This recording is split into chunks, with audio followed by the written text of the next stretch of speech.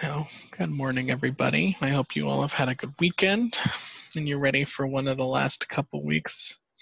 We only have about 2 weeks left, which is crazy to think of, but here we are. Fortunately, we've only got a few more concepts that I'd like to discuss with you all.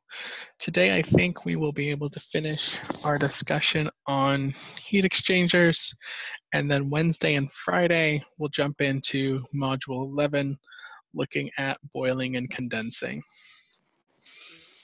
So with that, I think it would be best we could switch over to notes and have a brief review of what we've discussed in heat exchangers so far.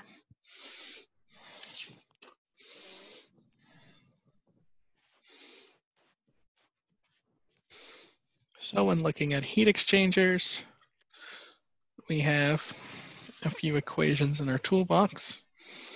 Looking at, for fluids that are heating and cooling, we have Q equals mCp dt.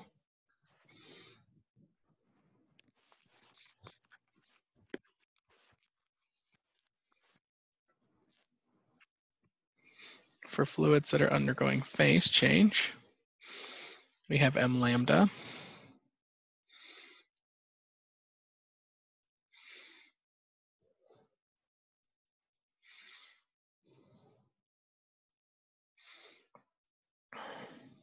And to apply it to a heat exchanger,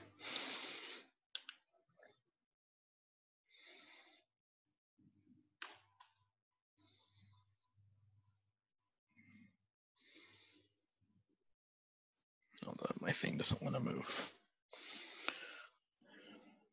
It's a little early for the crashing.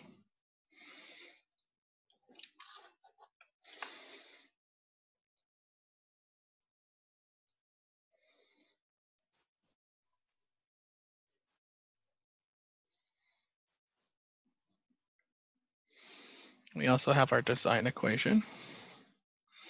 Q is equal to U A F delta T log mean, where U for most systems is equal to 1 over HI plus 1 over HO to the negative 1.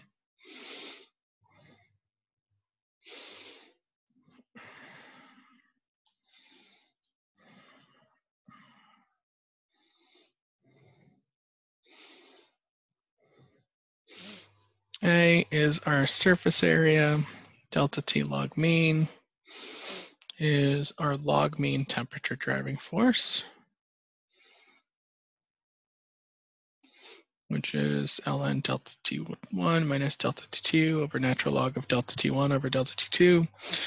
And what I don't think I've mentioned, but I often recommend when looking at heat exchangers and heat transfer systems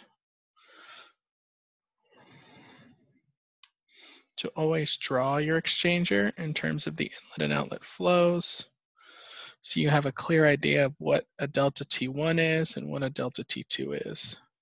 So just kind of give you an example.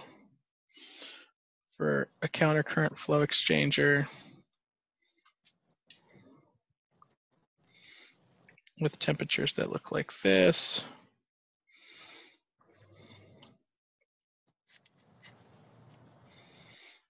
we see that we have one delta T1. I don't know why it's not letting me pan.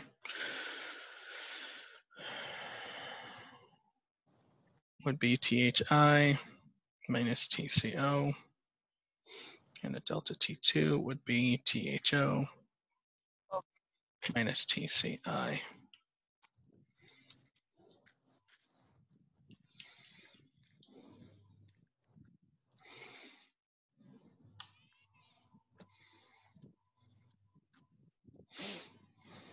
The last thing we also looked at was our F, or a way to get our corrected delta T log mean.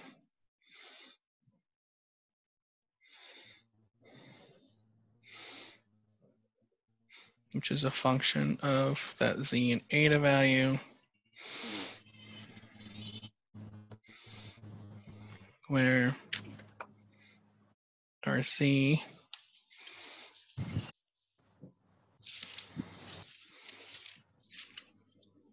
was a comparison of the hot over the cold.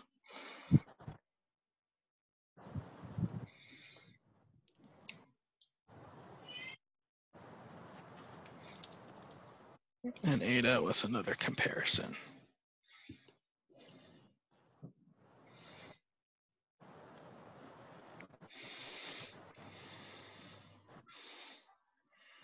I can also say C equation 15.1. And you can also use Z eta figures for shell and tube heat exchangers.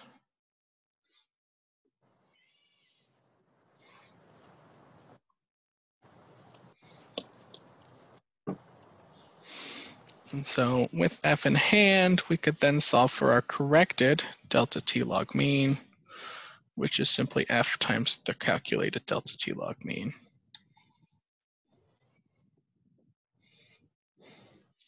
And with that, we were able to fully describe our design heat transfer rate equation.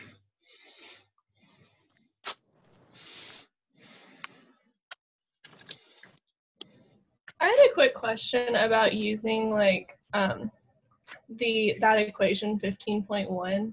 Yes. On the homework, I tried to do that for F and it gave me like a non-real answer. In that case, do you just assume like F equals 1?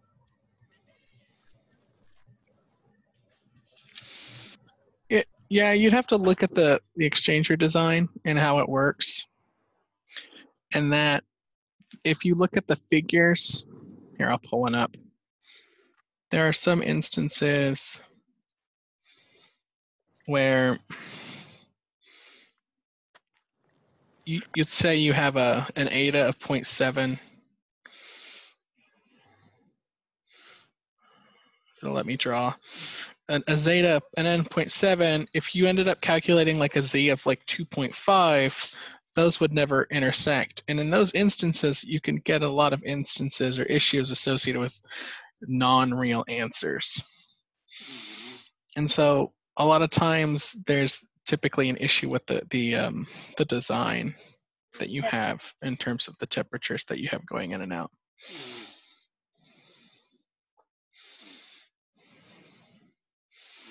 And so if you're getting that in the homework, I would probably recommend you double check the numbers, and if you're still getting it, you could come talk to me. We can take a closer look.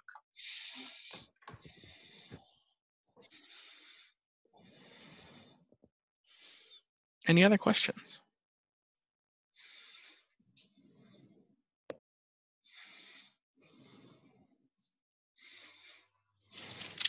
All right, and then I think last time we spent a lot of time calculating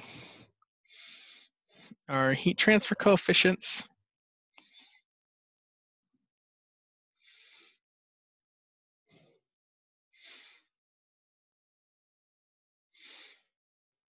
For shell and tubes, heat exchangers, where we looked at for tube side, we rely on the Colburn equation.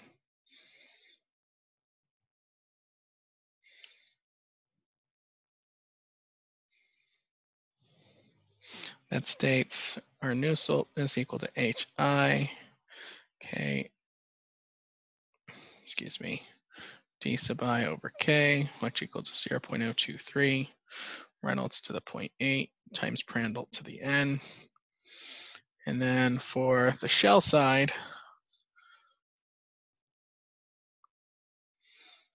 we use the Donahue equation.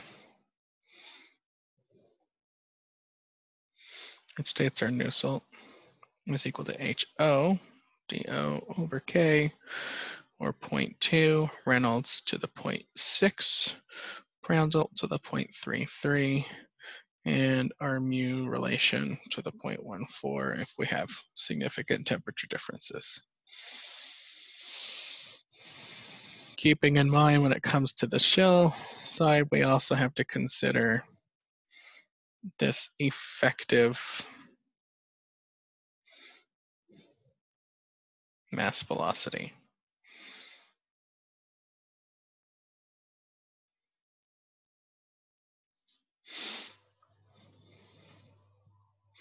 And we spent a lot of time looking at how to calculate each of those mass velocities based off of two different heat transfer areas so that we could get our outside heat transfer coefficient. Is there any questions on doing those calculations for those, for the shell side and tube side heat transfer coefficients? You go ahead. For the viscosity thing, is mu W the viscosity of water? No. So mu and mu W, mu is the viscosity of the shell side fluid.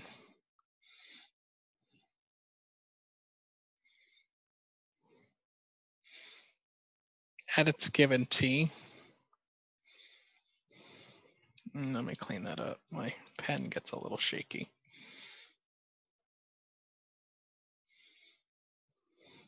Mu W is the viscosity of the shell side fluid.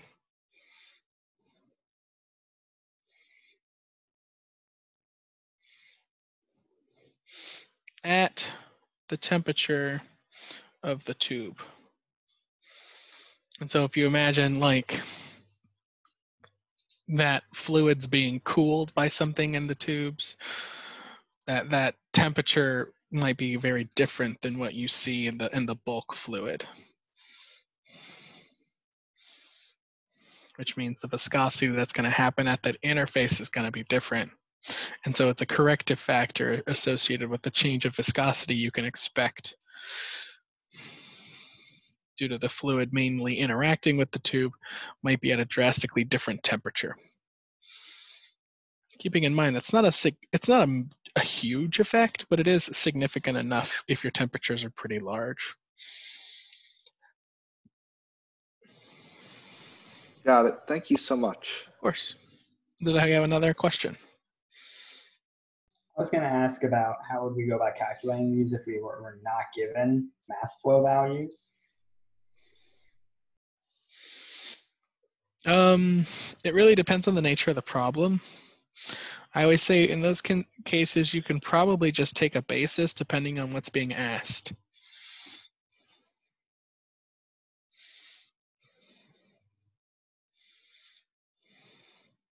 And I think this might allude to a question that you had sent me over email and that I answered earlier this morning.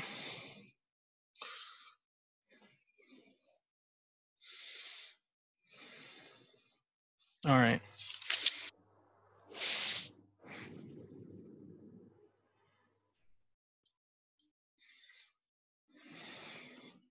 So I think we can keep moving and continue our discussion on the e-NTU method, where the NTUs is associated with the number of heat transfer units.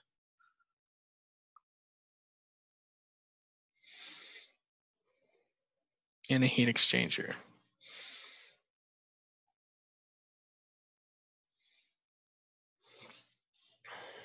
And the eta is looking at the effectiveness of a heat exchanger.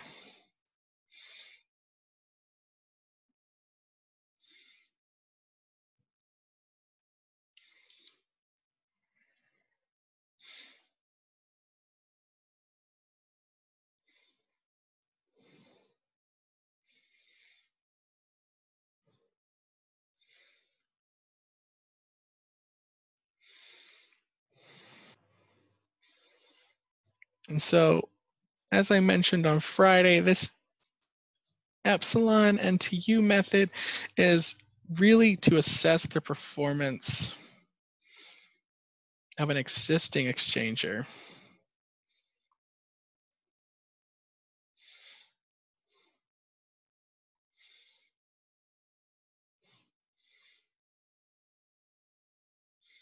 Based on given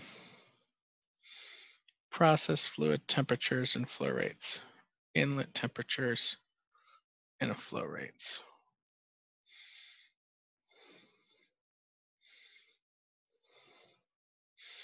Meaning if I had a heat exchanger and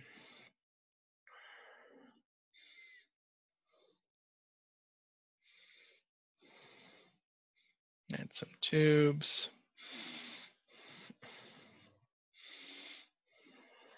and I had, I don't know, fluid coming in kind of like this, and then another fluid coming in here. And I know temperature hot in, temperature cold in, and information associated with the exchanger. Typically, the surface area is fixed, and with the inlet information, I can probably calculate the overall heat transfer coefficient. The question then becomes, what is T out going to be, and what is TC out going to be? So it's essentially assessing the performance of, hey, we have this exchanger, let's put it into service. What should we expect in terms of the heat transfer rate, Q, as well as the anticipated outlet temperatures. And so we can calculate the number of heat transfer units, or NTUs,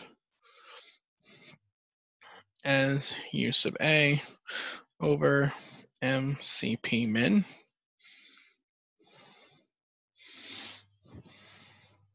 And we can calculate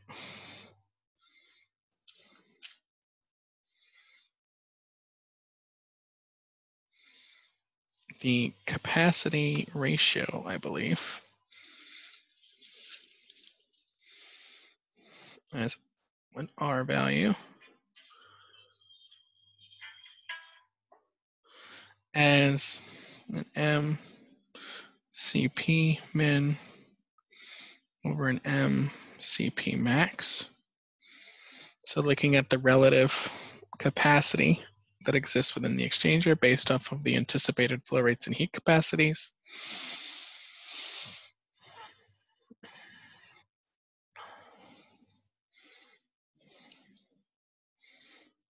And then finally looking at the effectiveness of the exchanger as a function of Q over Q max, where the maximum heat transfer rate that could exist is going to be loosely based off of the mass flow rate, heat capacity N, and the maximum temperature driving force that could exist in the exchanger of THN minus TCN. And so we're looking at a function of that heat capacity rate over the existing actual heat capacity rate. Just Your crashed. camera zoomed out of your notes. Yeah, the program likes to crash when my computer gets hot. The problem of having a surface that's very ultra thin is the cooling solution isn't the best.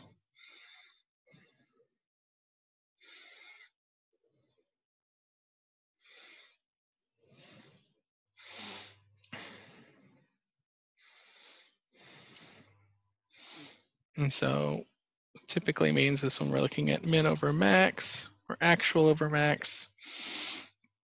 You can calculate the efficiency as TH out minus TCN over THN minus TCN. Right, so this would be the maximum heat driving force. This would be the actual driving force looking in that situation.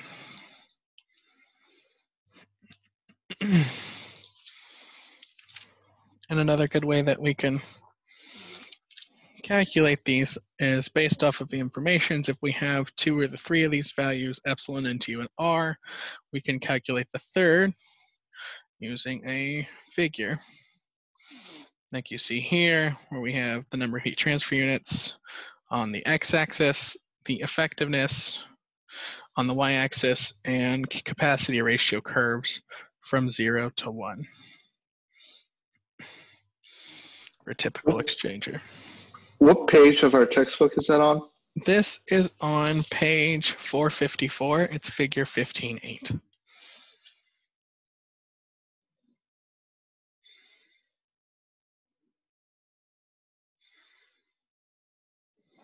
Thank you. Could you explain where the equation for Q max comes from? Like, why is it a function of MCP, like the minimum MCP? Because it's going to be your limiting factor in the exchanger, is that minimum, essentially, heat transfer capacity rate, governed by whatever stream has that lowest value. So it's essentially that limiting value associated with the maximum driving force that can exist in the exchanger. And we're looking at the effectiveness is comparing those driving forces, the maximum driving force associated with putting the cold and hot stream directly in contact versus the actual driving force that's seen, which is going to be the cold stream in with the hot stream out, assuming we're going to have that counter current flow.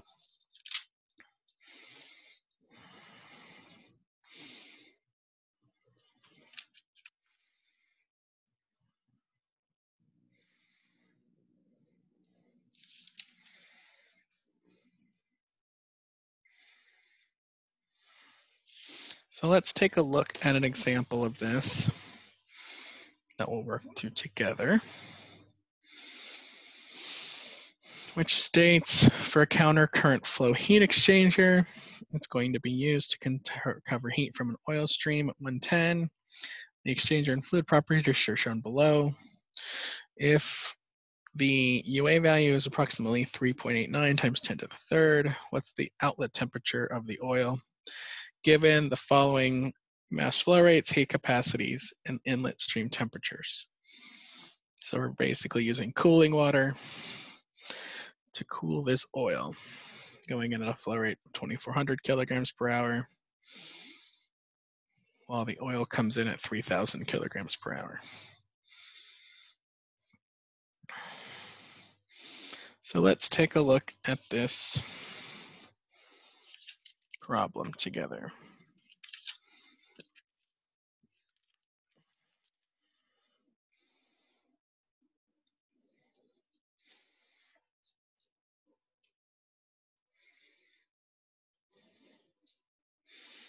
Okay.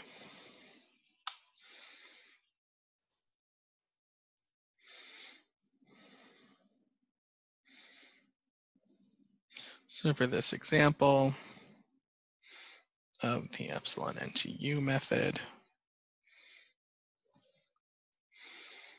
I have my mass flow rate of my hot stream coming in at 3,000 kilograms per hour, which converting that to kilograms per second, I got 0.83 kilograms per second.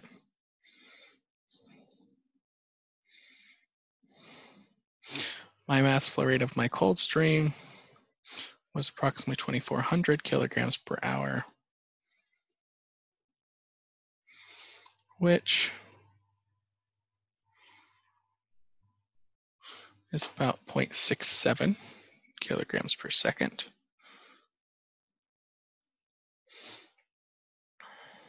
The heat capacity of my oil was approximately 2.3 kilojoules per kilogram Kelvin,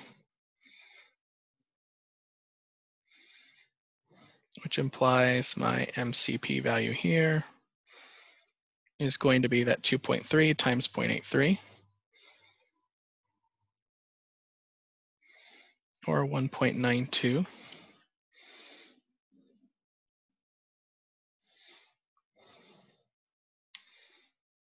Kilowatts. Oh, what happened?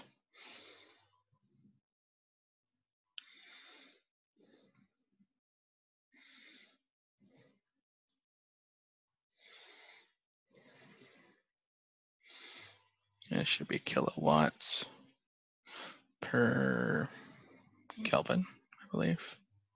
Yes. Now, if we're looking at the cold stream, my heat capacity there is going to be 4.18 kilojoules per kilogram Kelvin, which means my M cold, CP cold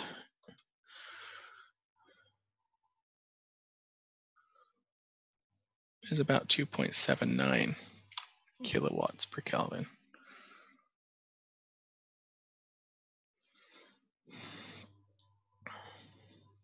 Is that a 2.79 or 3.79? It's a 2. Thank you. So basically, MHCPH is MCP min, meaning I can calculate both my capacity ratio and my number of heat transfer units.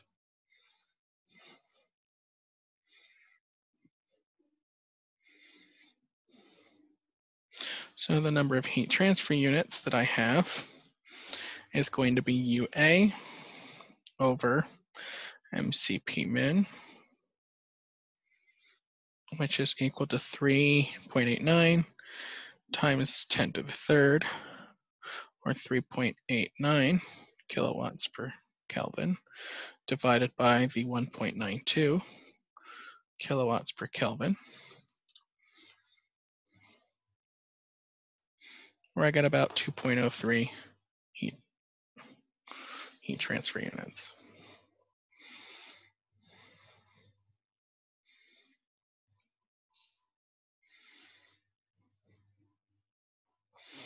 In terms of my capacity ratio,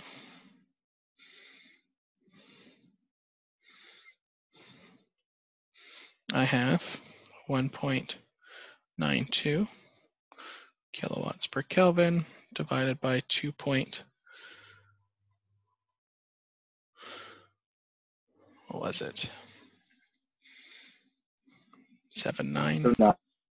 Thank you.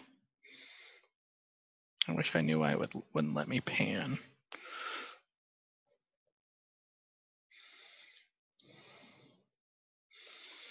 Which gives me a capacity ratio probably around 0.69.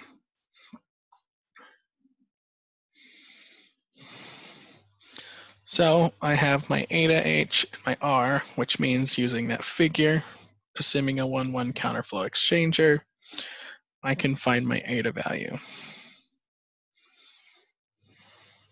Or using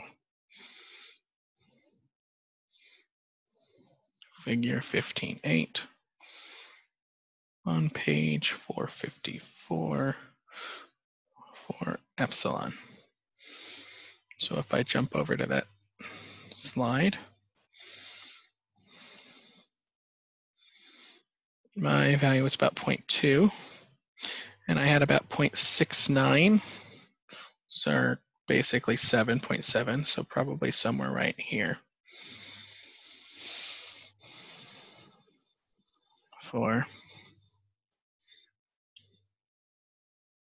Which gives me an epsilon value probably about 0.73, 0.725, 0.73.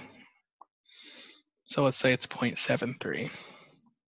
Like I said, these aren't really super exact, so.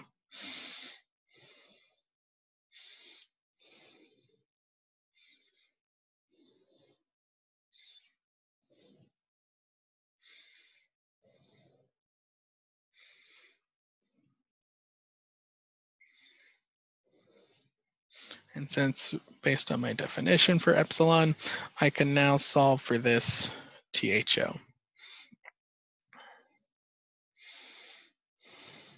Right, so it's THO minus the temperature in, which was... You're still on the slide. Yeah, I'm switching it back right now. Thank you. 25C was the TCN. THN was 110. TCN was 25 degrees C, which means TH out is going to be, let's see, about 87 degrees C.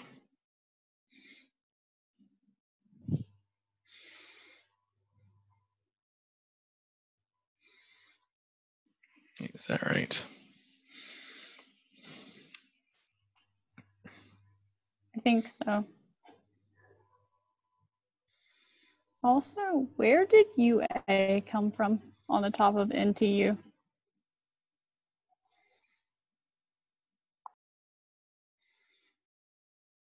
Where did what come from? UA. It was in the problem statement. Here, I'll show you.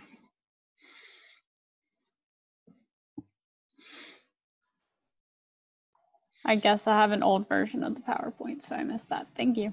No problem. Yeah, this one is weird. A little bit. I think when I originally put it in, it might have had like to the 4th or something, but the numbers didn't work out.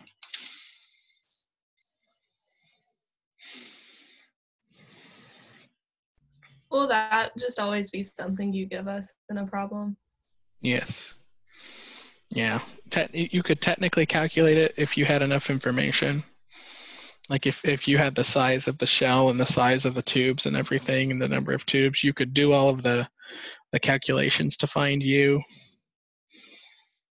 But when it comes to these types of problems, that's really long. So if it's like on the final, I wouldn't do something like that. I would just give you the UA value.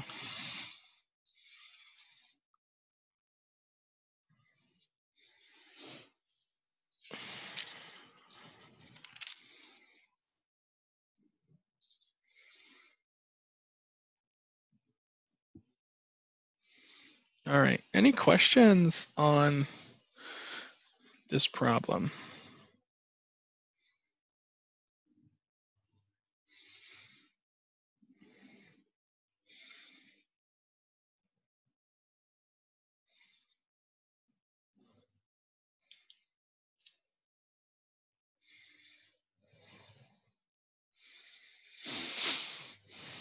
All right, we just have a couple of more things that I'd like to discuss.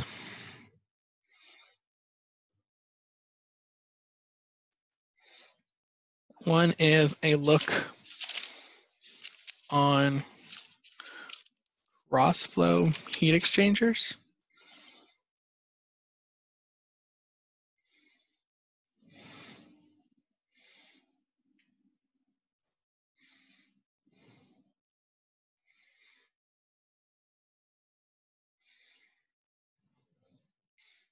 And for a true cross flow heat exchanger, you would have essentially tubes all laid out straight, and then your flow would literally be directly in and out around those tubes in a perpendicular fashion. There would be no shell passes and things like that. It's pretty common for heat transfer systems that are involving like air, so like heating or cooling with air.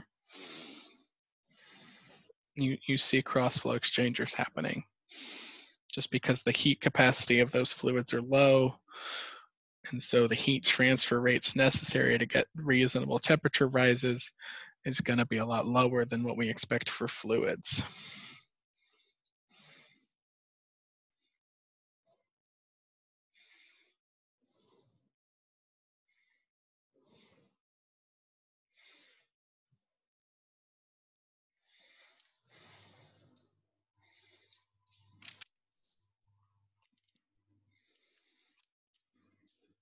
And so when it comes to these types of exchangers, your inside heat transfer coefficients or your tube side flow is going to be the same thing as the Colburn equation.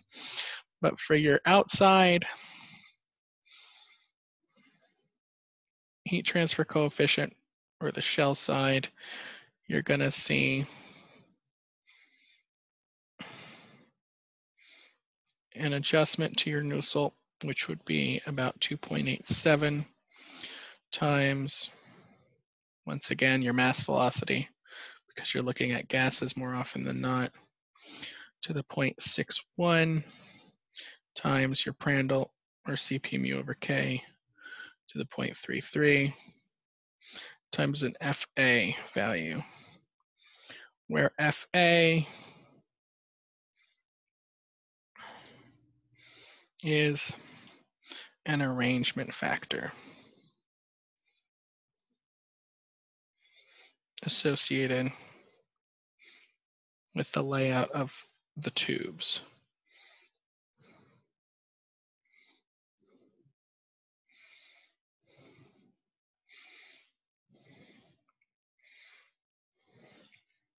And it's typically a function of two things.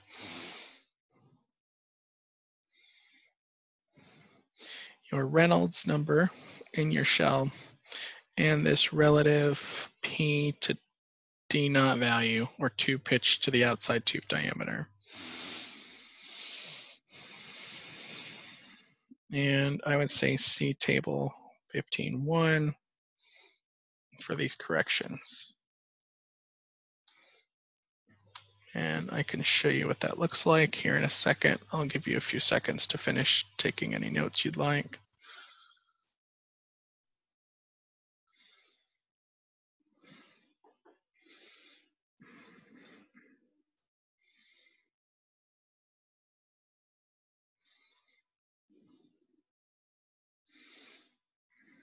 So you see that here in this slide 19, how that arrangement factor influences what we see with the anticipated Nusselt number. So for most systems, you're going to have an arrangement pretty close to 1, where for really large Reynolds, you might actually see a slight increase in the Nusselt number. It's going to be more important when you have low Reynolds flow rates in that shell.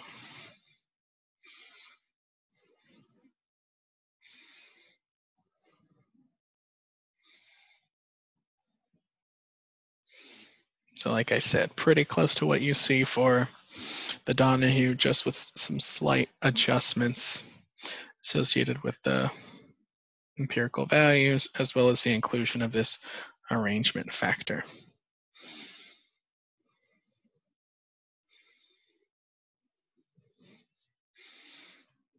Now, the last thing I want to talk about. Page is table 15.1 on? Yes. And it's on page 452. Thank you. Of course. Always happy to provide as much information as you would like. All right, the last thing I want to talk about is plate and frame. Heat exchangers. And they're admittedly not as common as shell and tube heat exchangers. However, with advances in technology, I'm hearing more and more about them when it comes to process operations and the chemical industry. They operate a little different than what you see with shell and tubes. And the best way I can describe it is to kind of jump back to the slide and we can look at this kind of drawing. And it operates on what's known as this, like I said, it's a plate and frame exchanger. So it operates on a plate and frame model where you have these flow compartments, one for a cold side and one for a hot side, and they alternate flow. And these plates are made out of metal such that the thermoconductivity, or the conduction of heat through these plates, is going to be relatively high. And so by alternating the cold fluid and the hot fluid, you can get really, really good heat transfer between these two fluids.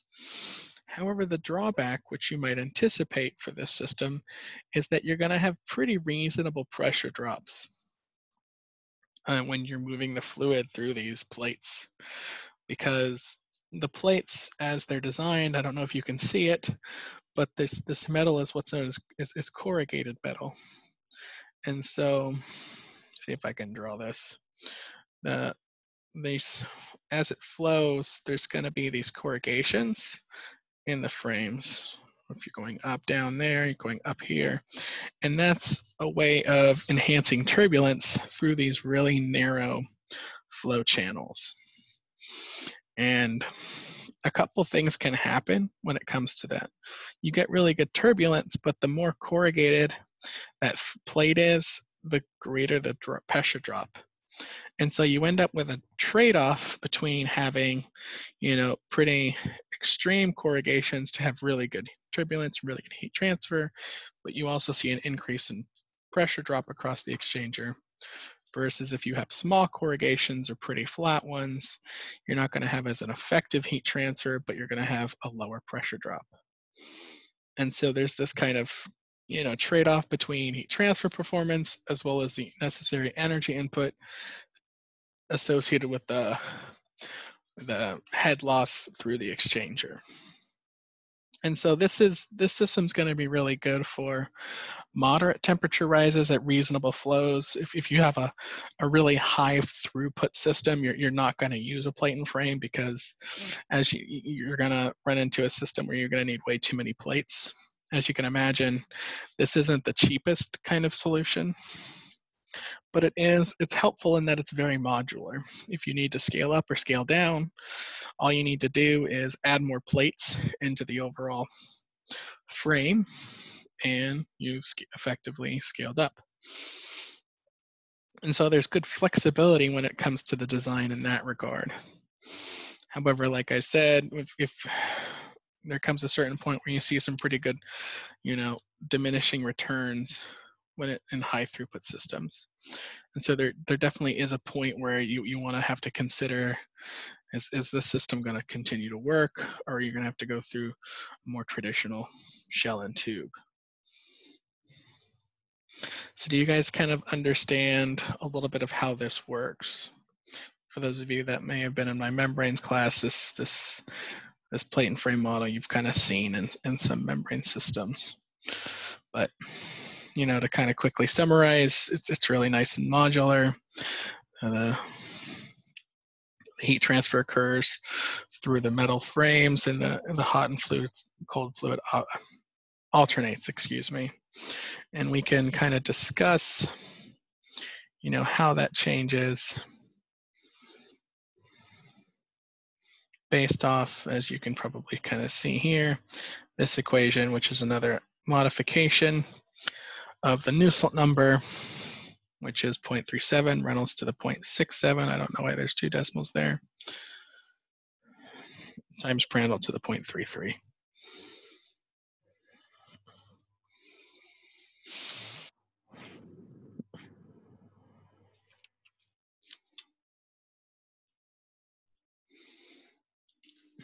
A couple things to keep in mind when it comes to this.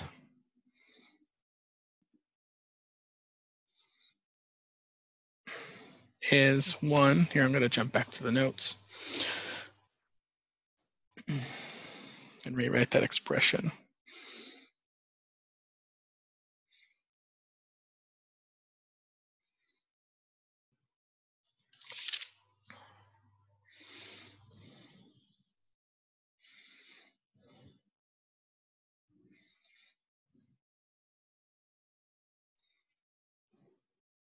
For a plate and frame, there's no tube side and there's no shell side. There's just a hot side and a cold side. So this equation works for both sides.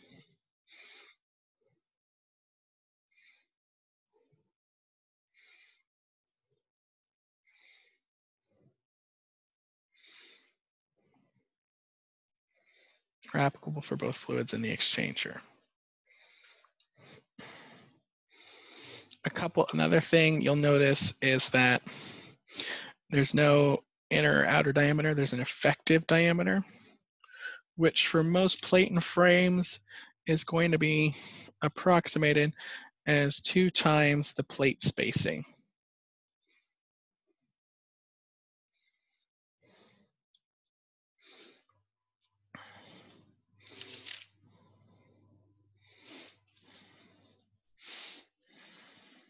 And finally, for those interested in looking at pressure drop over the plate and frame, it follows our equation that we had in terms of skin friction, 2F rho U squared L over D. However, the friction factor is calculated using an empirical relation, 2.5 times Reynolds to the negative 0.3.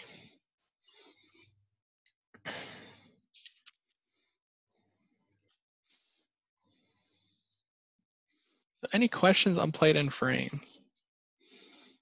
They're a really good alternative to shell and tubes for the right applications when you can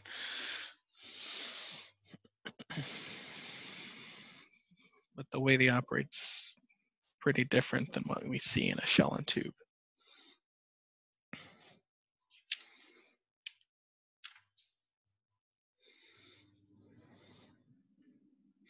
All right, so we're a little low on time now. I did have an example prepared that I wanted us to go through, this example 5 in the lecture slides. What I will say that this example is in the text on page 457 through 459. So if you want to kind of learn a little bit more to kind of work through this example, I strongly recommend you read the section on plate and frames, 455 through 457. And then work through this example using the book as a guide. And if you have questions in terms of how to do some of the calculations associated with finding the overall heat transfer coefficient, the pressure drop, and the number of plates needed, feel free to come by my office hours. And if you guys really want, I might be able to post a video of me working this in terms of a short video, if you think that will help. I think that would help, actually. All right, I'll make it on put it on my to-do, and I'll try to get it done at some point today or tomorrow. Thank you, Dr. Lopez. Happy to oblige. All right, any questions on heat exchangers? That about wraps it up. The book does go into a little bit more detail on 460 to 480. However, what we've discussed here are the real big principles associated with, the shell and tube systems, as well as the key concepts around the design equation and the the epsilon NTU method.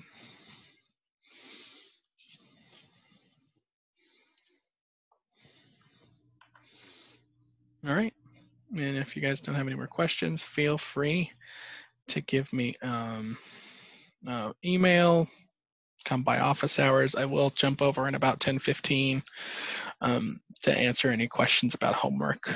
I imagine you guys have a couple as you're finishing up that homework 10. But if not, I hope you guys have a great day and you have a great week. And I will see you again on Wednesday.